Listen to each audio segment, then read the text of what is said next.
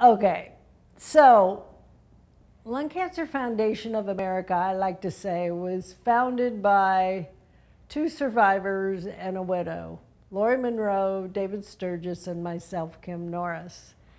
And we originally met at a National Cancer Institute meeting called a SPORE meeting, which represents a special program of research excellence. Lori was a lung cancer patient. She was stage 4 at diagnosis. David Sturgis was a stage 1 lung cancer patient. He had surgery, and so hopefully that had taken care of it. And I was a lung cancer widow. The three of us just connected. And at that point, I really didn't know anything at all about lung cancer and the state of lung cancer. But I went to this meeting, and there were all these breast cancer advocates and researchers, and all these prostate cancer advocate and researchers. And then there was this small group of lung cancer researchers and this even smaller group of lung cancer advocates. And that's where, David, we met you. But back then, the state of lung cancer research, both financially and what was being discovered, was not very good. I mean, do you remember those times? Absolutely.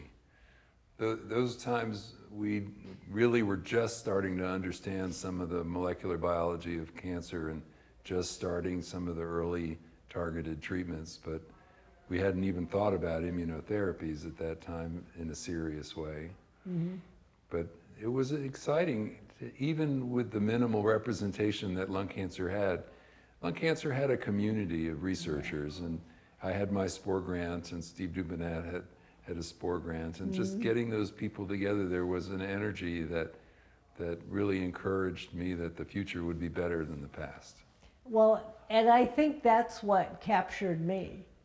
Because when I went to that meeting, I had always heard that researchers and doctors were very isolated and competitive and didn't want to share information.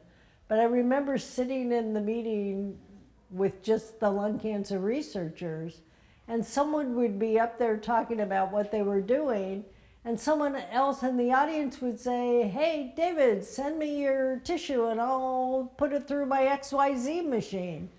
And I remember thinking, these guys aren't competitive. They're helping each other out and trying to work together. And that really stuck with me, that at that time, there may not have been very many, but you guys were all working together and trying to solve these mysteries.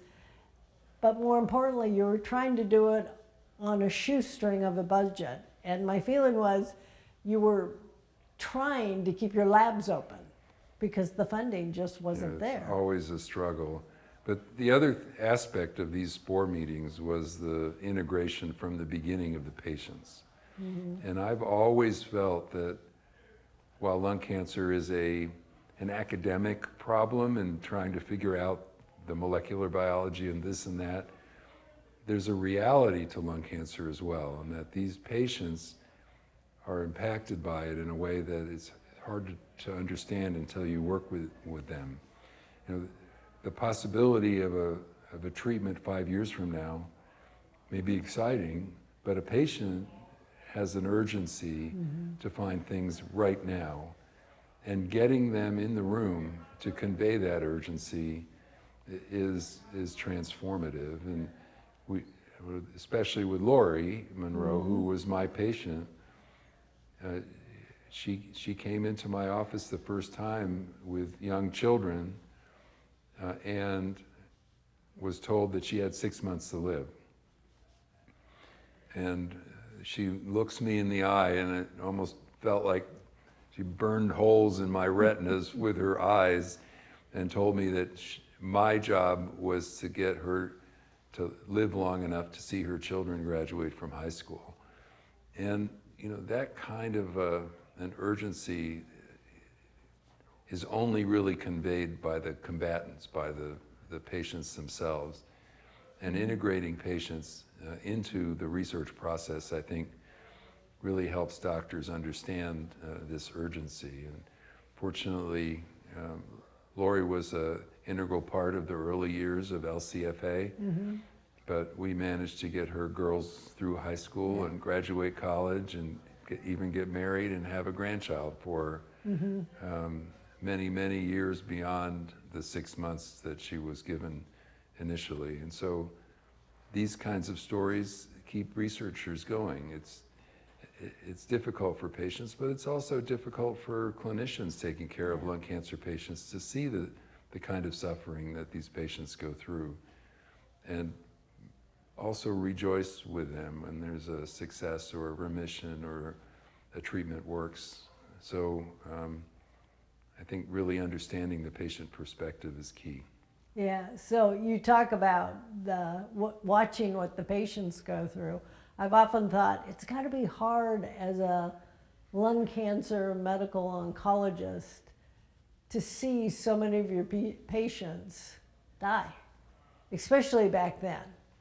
And the difference between back then when there just weren't, let's face it, there weren't many survivors.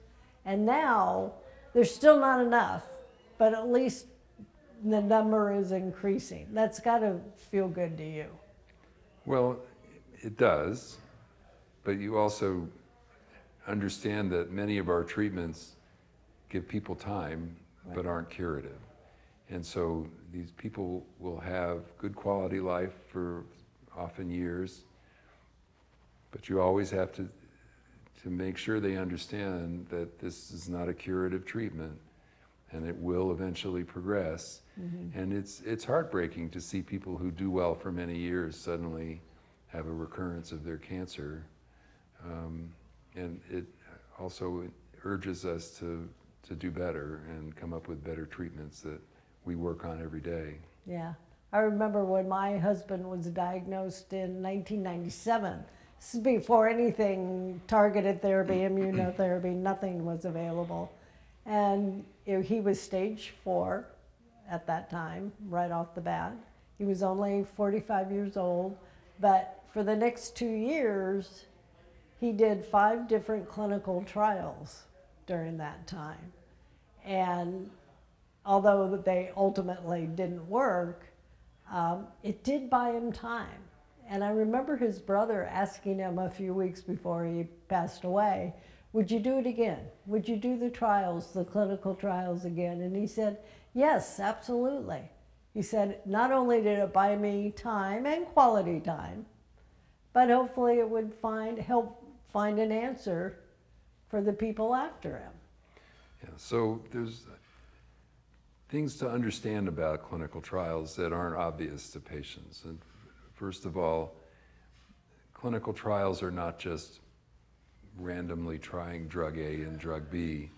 Today, clinical trials are intelligently designed based on science and are successful way more often than they were in the past. So we like to say that clinical trials are tomorrow's treatments that you can get today. And so not only are they important because the therapy might work, but they also are important because they give hope to patients. Way too often, doctors will say to a patient when they first get diagnosed, your average survival is 6 months, end of story. And they just instantly take a hope away from a patient. But when I approach a patient, I tell them I can't tell how long they're going to live. There's a bell curve to everything. All my patients do better than average, of course.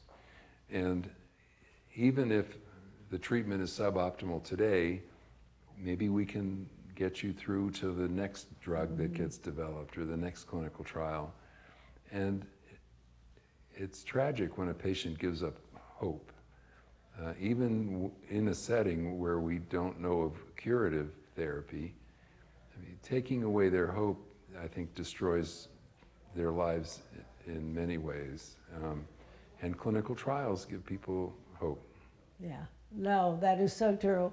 And I remember back then, in the early 2000s, when David, Lori, and I would be talking to members of Congress or senators or whoever would listen to us about the lack of funding, we would try to talk about hope.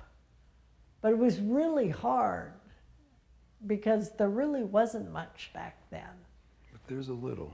There was a little and just enough to make it happen so that today it's easy. Not so easy. Well, easier. Easier. But you're right. I started in the focus on lung cancer in the late 80s. Mm-hmm. And at that time, most patients weren't even treated. They were just given morphine and comfort care. Mm-hmm. And today, it's a completely different story where most people have effective therapy options and often effective options after those effective options stop working. So even a little bit of hope is important. Right. Well, when we started Lung Cancer Foundation of America too, we knew that the primary goal was going to be to fund lung cancer research. And I remember you being our first chairman of our scientific advisory board, had some really sage advice for us when we came to you and the board the first time with money that we wanted to give away to a grant. And I remember you advising us that rather than giving a lot of smaller grants, $25,000, $50,000 grants, that you felt we would be better suited to give fewer grants but larger amounts in order to attract the best and the brightest into the world of lung cancer. And that's what we've done. We followed your advice and did that. I feel I'm very proud of what I call the portfolio of our young investigators that we have funded and what they have accomplished. From your perspective, I mean, you've been a part of our organization the whole time and very important to who we are today, but what do you feel the success of the program has been? Well, I'm often asked, what are the unmet needs in lung cancer research? And I usually respond by saying, let me list the met needs, end of, period. That's it. Because basically there are no met needs in lung cancer. You can use your money in different ways. But I really think the best return on investment is recruiting into lung cancer research a talented young investigator who's just starting out, needs to get a grant to get that early preliminary data. And if they do, they get that preliminary data and they can parlay that into applications for much larger, more impactful funding. But just as important, that investigator has been set off on a path to study lung cancer, which has been so historically underfunded that many of the brightest investigators have been attracted to other areas. And so lung cancer lagged behind many other cancers in terms of attracting these investigators and science progress in new treatments. But I'm very pleased to say that through grants such as the ones LCFA has administered, you've accrued into your cohort some very talented people who are making significant progress in the field. And as a field, I think lung cancer is almost the example of the success of science in treating cancer. That we are talking about treatments that prolong average lifespan, not from 4 months to 5 months, or adding weeks to a person's life at the cost of toxicity. But some of these treatments take what was a 4-month survival, and now people are living 8 and 10 years with excellent quality life taking a pill. Right. And these kinds of things don't happen by chance. They happen through science and matching the right treatment to the right patient.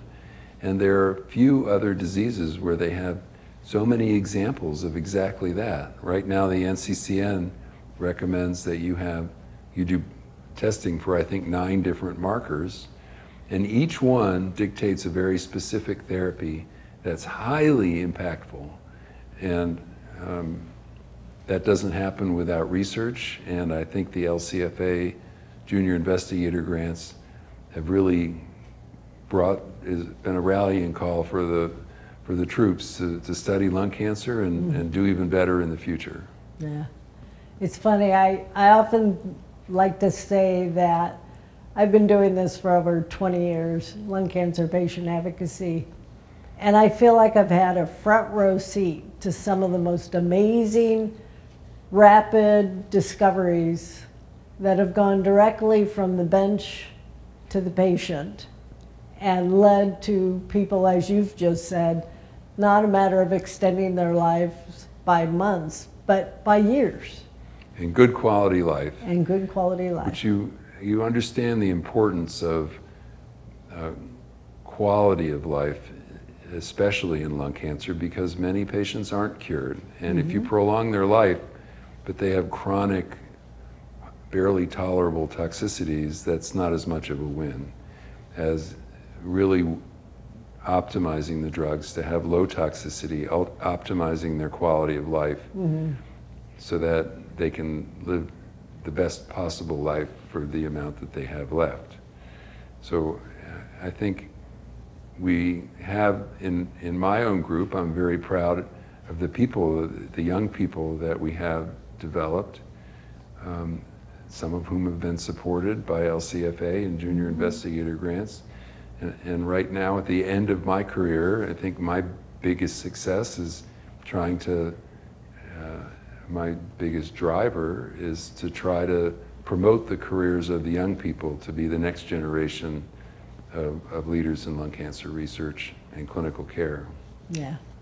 Well, I think we're very lucky to have you. You're an integral part of who LCFA is today, so thank you. Well, you're very welcome. It's been a pleasure. Thanks.